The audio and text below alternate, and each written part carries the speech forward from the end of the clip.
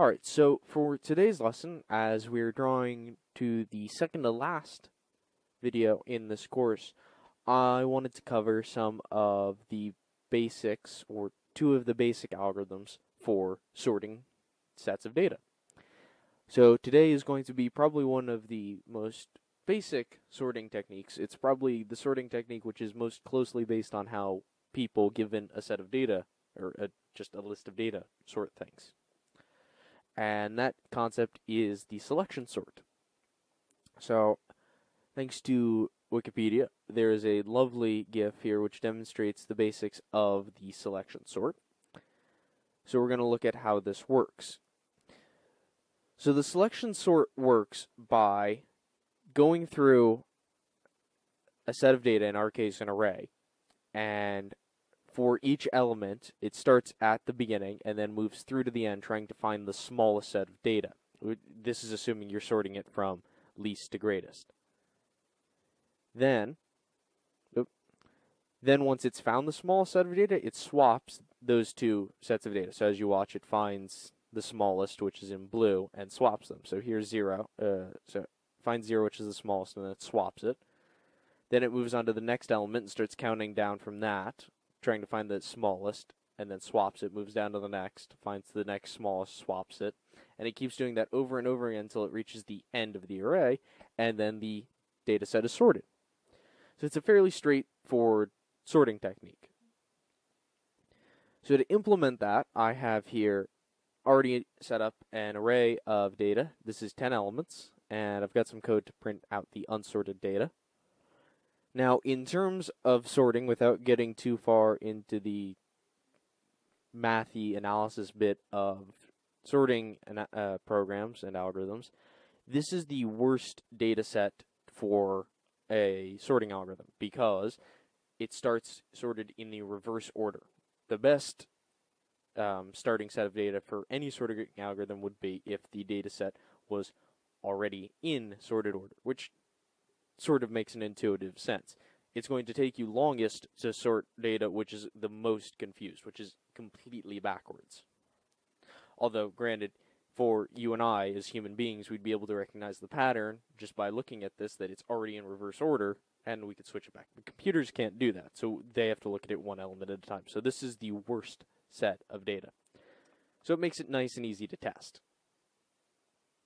So I'm going to show you guys how to write this, the basic implementation of this, and explain to you line by line and command by command how it works and what's doing what.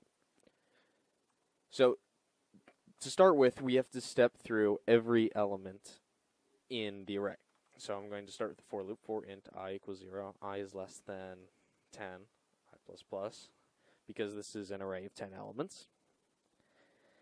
Then I'm going to create two variables. I'm going to create int smallest, which is going to hold the smallest value that we find when stepping through the array. So if I go back to the GIF, you can see that we should start by setting the initial smallest value to the value we already start looking at, because if that's already the smallest, it's just going to get switched with itself. So as you can see, 2 there didn't get switched with anything. It got switched with itself, essentially. So what I'm going to do is go back to this.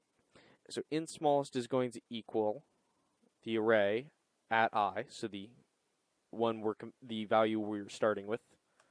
And then I'm going to create another value called smallest index. Oh, turn on caps lock there, which is going to equal I, and that's going to hold the index of the smallest value we find.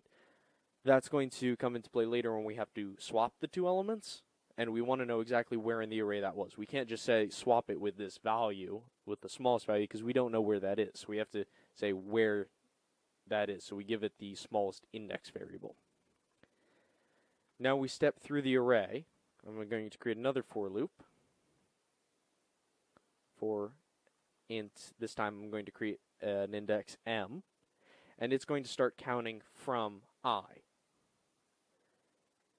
So we step through the array for every element, and then we start at the element and then move forward from it. So when this resets, we start from 0, and then we count all the way down, then we move up to the next value, and then we count all the way down, move up again. So it's 2 for loops, one nested within another.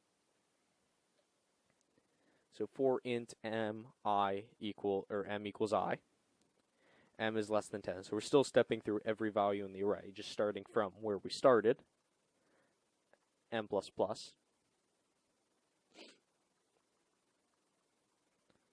Now we have to know if we found the smallest value. So if the array at m is less than the smallest value we think we have, we have to update it. So smallest now becomes the array at m, and the smallest index becomes m. So what this is making sure of is that every time we step through, we're going to compare to see if this value is smaller than the value we think is the smallest. And if it is, then we have to update it because it's no longer the smallest value. We now have found a new smaller value.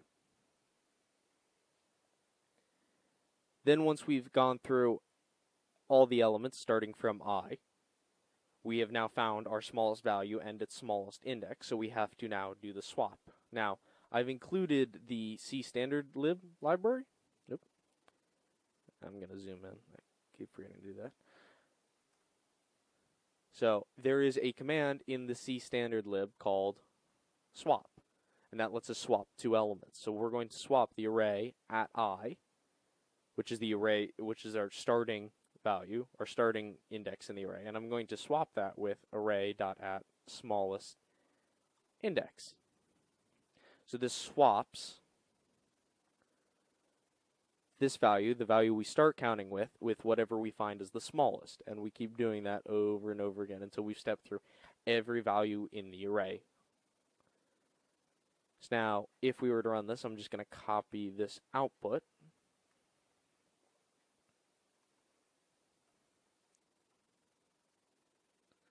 There we go. Clean that up. And I'm going to run this. You can see we start out with 10, 9, 8, 7, 6, 5, 4, 3, 2, 1. And what we end up with is 1, 2, 3, 4, 5, 6, 7, 8, 9, 10. And there you have it. That is how you write a selection sort, or that's how you implement a selection sort.